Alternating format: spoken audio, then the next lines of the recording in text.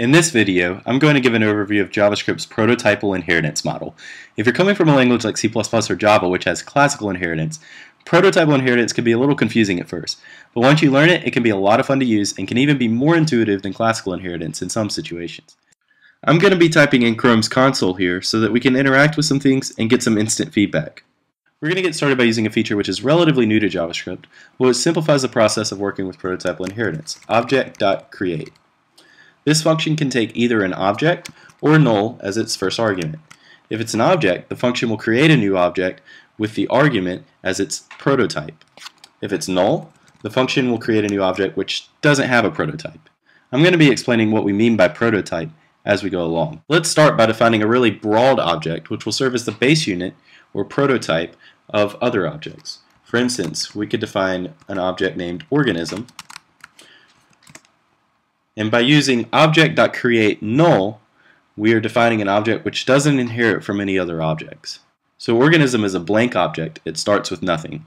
Next we can define other objects which inherit from organism by defining organism to be in the prototype chain of those objects. For instance, var animal equals Object.create organism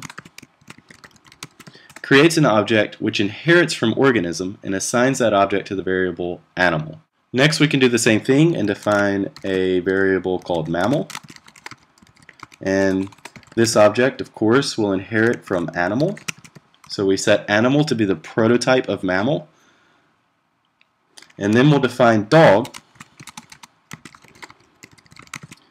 to be an object which has mammal as its prototype. And finally I'm going to define a certain dog named Spot, and Spot inherits from dog. So we have a clearly defined hierarchy here. An animal is an organism, a mammal is an animal, a dog is a mammal, and Spot is a dog. We can define properties on objects. For instance, we might say that a mammal has hair. So we set the property has hair on mammal to be true. Since the prototype of dog is mammal, we should also expect dog.hasHair to be true. And since dog is the prototype of Spot, then Spot.hasHair is also true. However, animal does not inherit from mammal, and animal.hasHair is undefined. Likewise, organism.hasHair is also undefined. We could set a hasHair property on organism so that by default it's false. That way, animal.hasHair will be false, but mammal.hasHair is still true, and dog.hasHair is also true. So the property that's defined on mammal overrides the default property which is defined on organism. Now let's define some other properties on Spot to give them a little bit of character. Spot.name should be Spot. All dogs have 4 legs, so we'll say dog.numLegs is 4.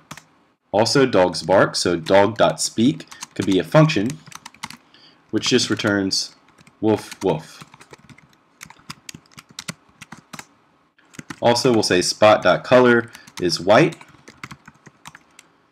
Spot.pattern is spots. Spot.patternColor, meaning the color of the spots, is black. And Spot.weight is 22 pounds. If you inspect this object in the console, you'll see now that Spot has all these properties defined on him. You also see this property here that's __proto. This is the prototype of Spot, which should be dog.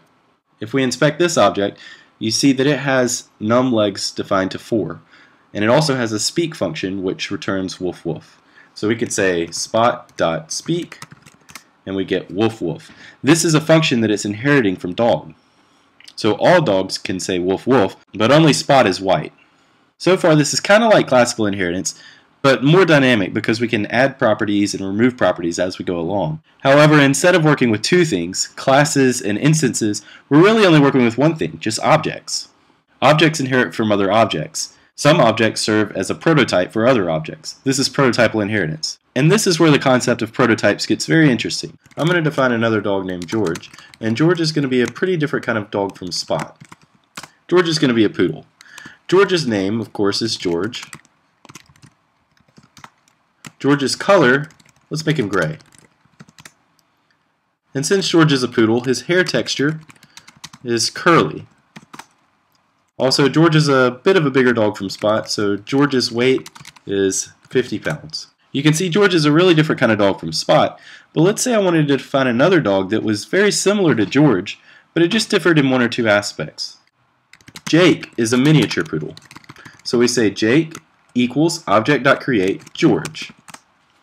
What this does is it creates a new object named Jake, which automatically inherits all the properties from George because Jake is a lot like George. The only difference is Jake is a miniature poodle and he has a different name.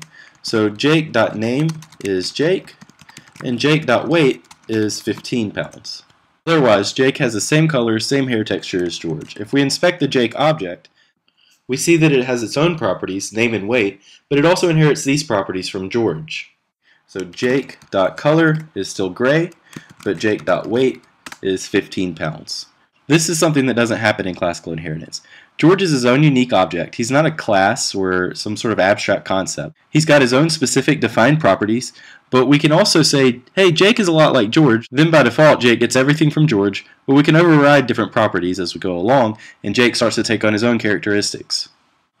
Another interesting thing that happens is that if we add more details to George's description later, Jake also inherits them by default. So if we said George.lovesbacon is true, then Jake.lovesbacon is also going to be true.